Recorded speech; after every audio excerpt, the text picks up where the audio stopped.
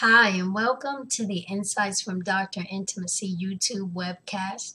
This is your host, Prophetess Lanine Hanaya, aka Dr. Intimacy, and I will be giving you an enlightening look into the naked truth about sex, relationships, and intimacy from a spirit, soul, body perspective. And this is session 8 in the series that I've been doing on Incubus and Succubus. And I think I may call this session 7B because I just finished with session 7 and I really didn't cover what I wanted to. So I'm going to post these back to back. So let's call this segment 7B, or part 2 of part 7. But I was talking about the different open doors, and there were 13 doors that I talked about, and I talked about those in segment 6, and it actually got cut off. The video was distorted at the end, and so I didn't actually get to share about that 13th open door, which is spiritual warfare. So I'm going to pick up right there so we don't run out on time. That 13th door, and this one was really important for people that maybe don't have any obvious doors of sexual. If I name those other 12 doors, the fornication, the masturbation, the bitterness, unforgiveness, sexual abuse, emotional abuse, pornography, witchcraft, all of those doors that I just named, emotional wounds, soul ties, carnality, fear, and you don't have any of those doors that you know of, nothing that you can see, this might be the door for you, this spiritual warfare, especially if you are an intercessor or if you are a ministry leader. And remember that these spirits take advantage of weakness. These are spiritual bullies. They take advantage of your weaknesses because when you are weak, you're not able to fight with the same fervor. You're not as resistant to attacks when you are weak. I know me personally, I have gotten to places in my life where I didn't even want to fight anymore. I just laid down and said, go ahead, just beat me. In a spiritual sense, the warfare can become so intense sometimes when you're in leadership, dealing with a difficult topic, and maybe you don't have the support around you that is really undergirding you, and it can be very intense. And there have been times when I just didn't want to fight anymore. And these spirits will really take advantage of the weakness that can occur during spiritual warfare. So if you're interceding, if you're counseling, if you're preaching, if you're involved in deliverance ministry, missions, missionary work, evangelism, any type of ministry work at all, is going to require some level of spiritual warfare, which is going to weaken you.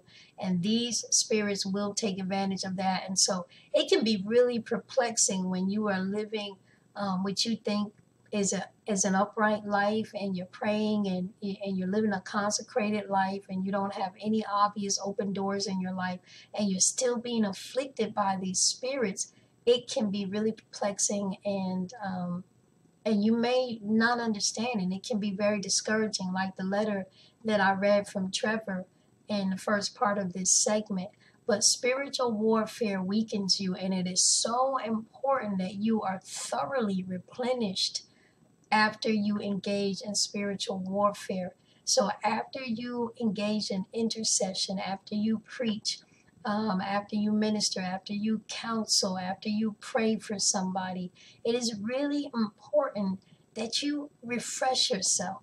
Go into the Word and study for yourself. Encourage yourself. Build yourself up. Pray for yourself. Spend lots of time in praise and worship. That is your best weapon. I'm telling you, praise and worship and thanksgiving is really, really going to replenish you and refresh you. And make sure you're getting some rest. You need to actually rest your physical body. Spiritual warfare is actually very strenuous on the physical body.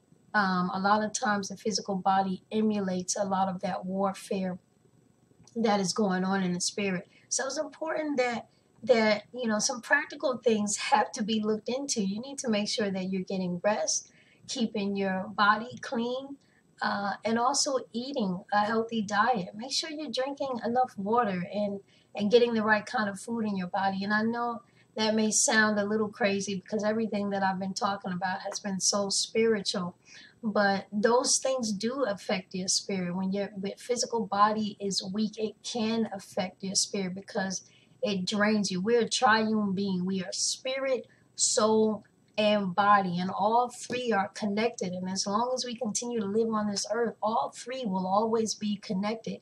So if your spirit is weak, it can affect your body. If your body is weak, it can affect your spirit.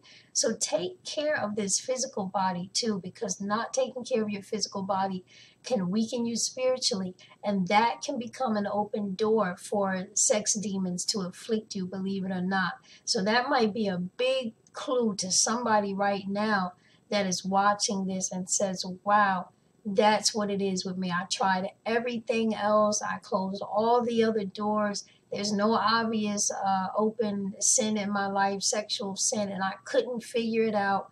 Well, this might be the thing for you. Just making sure that you are not over exerting yourself, and that you are, even Yeshua, you know, when he ministered, he went away into the mountains to pray by himself. When the apostles were going crazy about the storm while they were on the boat, he was on the boat resting. So Jesus, Yeshua, he knew how to make sure that he replenished himself both spiritually and physically. And you need to do the same if you're going to stay strong enough to stay in this fight and to resist the demonic attacks that the enemy will send to destroy you. And we know what these spirits want to do.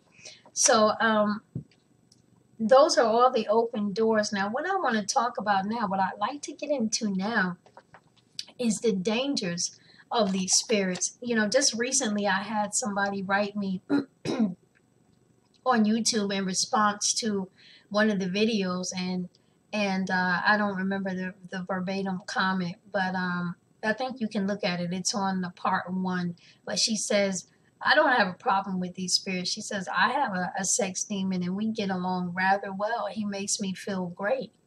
And she was actually implying that she enjoys her sex demon, and I don't think that she was too pleased with my negative depiction of these spirits, because she's enjoying her relationship with what she called her sex demon.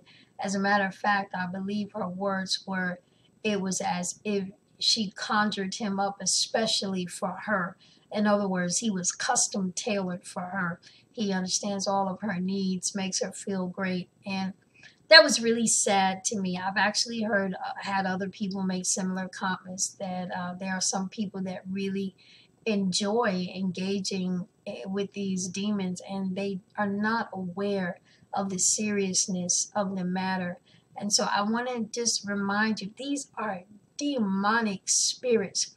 The scripture says that the enemy comes for one purpose and one purpose only, and that is to steal, to kill, and destroy. To steal, to kill, and destroy. To steal, to kill, and destroy. That is all these spirits are coming from. And sin may be pleasurable for a season. Yes, you are going to experience some mind-blowing physical ecstasy a lot of times with these demons. They're very skillful at that. And that can be very addictive because it feels so good. But it is so detrimental. The consequences are so severe. You can't take this lightly. This is something that you have to take very, very serious, because your purpose and your life is at stake. And I want to recap on, we talked about these spirits impregnating you. I think we talked about that in segment 2 or 3. What is their purpose? Why do they come? They come to impregnate you. So let's talk again about what they are impregnating you with. There are 4 things that they want to impregnate you with. They want to impregnate you with fear, which is going to pervert your faith. We talked about that. They want to rob you of your faith. Without faith, it is impossible to please God. Without faith, it is impossible for you to believe. If it is impossible for you to believe, it is impossible for you to achieve. And that means that your life is going to be full of failure. That young lady that wrote me and talked about how much she likes her sex demon, I wonder what her life is like right now. I wonder what kind of mishaps and and disappointments she's experiencing, just in terms of financial failure and health failure and relationship failure, because these spirits bring failure into your life by perverting your ability to believe. They want to impregnate you with lust, which will cause you to desire evil things to satisfy and fulfill your soul. So they want to impregnate you with lust. These are 4 things they're coming to impregnate you with. This is the danger of these spirits. They're going to impregnate you with a strong desire for evil things. They're going to make you desire evil fulfillment, or they're going to cause you to desire to go out and anxiously fulfill in evil ways even legitimate needs and desires, and you're going to justify it by saying, well, I need this, everybody needs this is natural. And that's what these spirits are doing. You know, they are perverting and warping your understanding of right and wrong. Then they want to impregnate you with different spirits of perversion. Another thing that they impregnate you with are other demonic spirits. They are carriers of other spirits. These demons carry the seed of other spirits. So from the incubus spirit, you may now be impregnated with a spirit of addiction, a spirit of witchcraft, a spirit of psychosis, a spirit, we already talked about, fear, many different, spirit of gluttony, spirit of depression, spirit of suicide. And so they're coming to pervert you with other types of spirits. But one of their favorite things to do in terms of impregnating you with other spirits are other spirits of sexual perversion, masturbation, homosexuality, incest, pornography, pedophilia. And the reason that they want to do that is because they would like for you to engage in illicit acts of sexual activity with other people so you can spread their seed. They would like for you to connect sexually with other people because demons are transferable. I wrote a book called STD, Sexually Transmitted Demons. You need to read that book. Demons can be transmitted just like a chlamydia or a gonorrhea. They can be transferred through sex. And so these spirits like to impregnate you with other spirits of sexual perversion in hopes that you'll go out and seek the fulfillment of sexual temptation and then spread their seed, reproduce. Remember, everything's about reproducing after their own kind. And then the 4th thing that they want to impregnate you with is rebellion. They want to impregnate you with rebellion and lead you into witchcraft. Why? Why? Because that is the way that they can ultimately separate you from God eternally. So they're going to impregnate you with spirits of rebellion and witchcraft, which will start off with subtle forms of witchcraft like superstitions, manipulation for good reasons, horoscopes, which is going to escalate into things like palm reading, communicating with the stars, good luck charms. And next thing you know, it'll be full-fledged Satanism, calling on demons, seances, communicating with the dead. And from there, you know, people often sell their souls out. They denounce the Lord, and they are eternally damned. Remember, ultimately, the assignment of every demon is to completely disconnect you from Yahweh God, your creator, and see you eternally damned.